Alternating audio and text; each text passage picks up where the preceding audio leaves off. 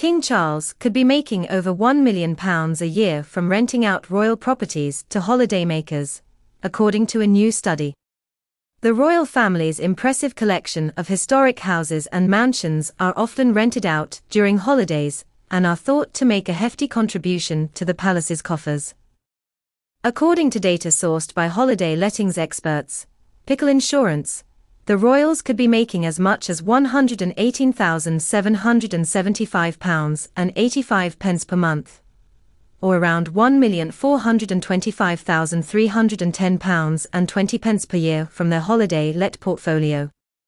Even with cancellation figures taken into account, the monarchy would still be estimated to be bringing in a net annual income of just over £1.4 million. The four main royal properties taking bookings from the public include Balmoral Castle, the Castle of May's Captain House, Restormel Manor and Dumfries House, reports the Express.co.uk. Cottages on the grounds of the royal family's favourite summertime retreat, Balmoral Castle in Scotland, are estimated to bring in £36,798.30 per month after accounting for anticipated cancellations. The most profitable of them all, the 500-year-old Restormel Manor in Cornwall, meanwhile brings in a very healthy £47,082 per month, according to the figures.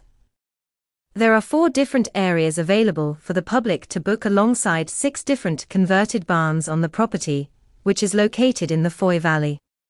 Dumfries House in Ayrshire, Scotland, meanwhile adds an estimated £31,185.63 and has 25 rooms available to book. The Castle of May's Captain House in the Scottish Highlands is said to bring in a more modest £3,709.92 monthly, even though the entire property is available to book. The researchers said, while the primary role of the royal family is undoubtedly to serve the nation, it's clear that their properties also represent a valuable asset. These figures underscore the significant financial potential of the royal estate and offer a fascinating glimpse into the business side of the monarchy. Official figures released in July revealed that royal family was allocated £86.3 million for the last financial year from the taxpayer-funded sovereign grant. All profits made from the Crown estate, including royal households, forestry, agriculture, and offshore wind, are paid directly to the Treasury, and a percentage of this cash, currently 12%, is given back to the royal family to support their duties. The accounts also span a time of celebration, with coronation and festivities celebrating the crowning of the King and Queen in May last year.